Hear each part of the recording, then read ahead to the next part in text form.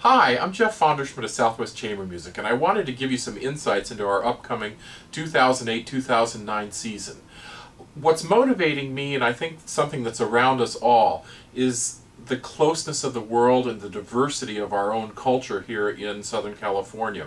So I wanted to create programs this year that in fact really took a good long look through each program at what brings things together, and sometimes how music talks to itself across centuries, and in other instances what's really going on right now.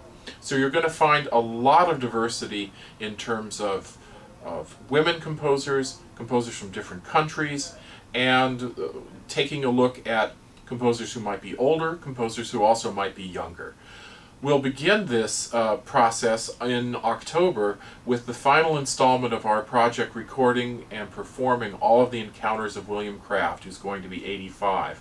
And I think the percussion is in fact one of the best metaphors for world diversity that is in the palette of Western classical music, because it's through the percussion that we get most of the sounds of the world. And Bill's music is in fact perfect to represent this. We'll move on to a program in November of the Stockhausen Tierkreis, which is a selection of 12 melodies of each zodiac sign, and we're matching that with the Schubert Octet. Schubert's always described as being the composer of heavenly lengths, and Stockhausen is of course, I think, the composer who takes the imagination into outer space, literally, through most of his compositions, especially from the late 50s on. We'll then move forward in January to a concert with our violinist Shalini Vijayan and percussionist Lynn Vartan. That's something very dear to my heart. It's a program of important music, and all of the composers are women. I am still surprised at how often this doesn't really happen anywhere, and so I wanted to make certain that during this year where I'm thinking about these ideas, that we have a program that is really a blockbuster evening.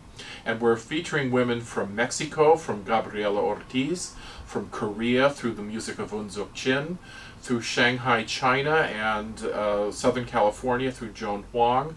And then we're also celebrating the 80th birthday of Thea Musgrave, the woman who broke the barrier for women in classical music.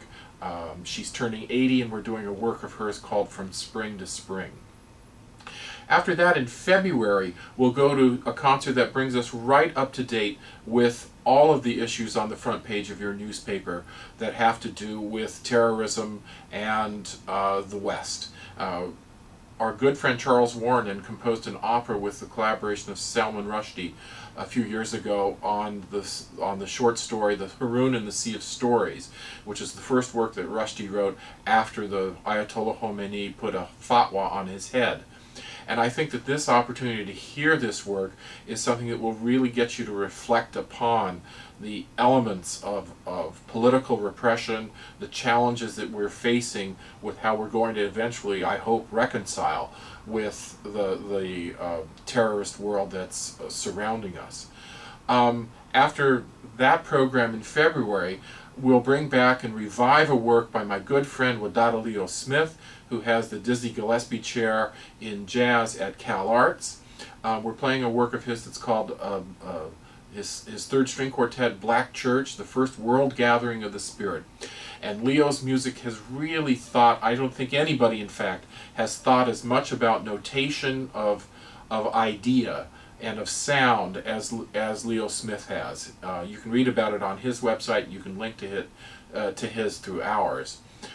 We're surrounding him with music by Charles Ives and Antonin Dvorak. Dvorak, in fact, being the most critical figure in American music for creating the teachers who would go on to teach Ives, Copland, Duke Ellington, and George Gershwin.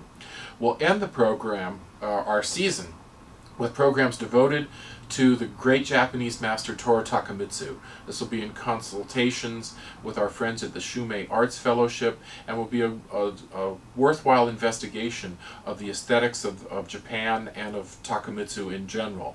So I'm hoping that that program, which is entitled Confronting Silence, will inspire all of us to take a look at Western music as it was put together through the genius of Japan's Toru Takemitsu.